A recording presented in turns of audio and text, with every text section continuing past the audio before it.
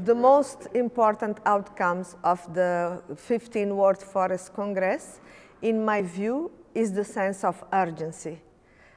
All the participants in all the events we had, the need to act, and the need to act at scale and to act differently that we have been working until now. Another important outcome of the Congress is that forests and sustainable management and use of forests can bring solutions to the different challenges we are facing now.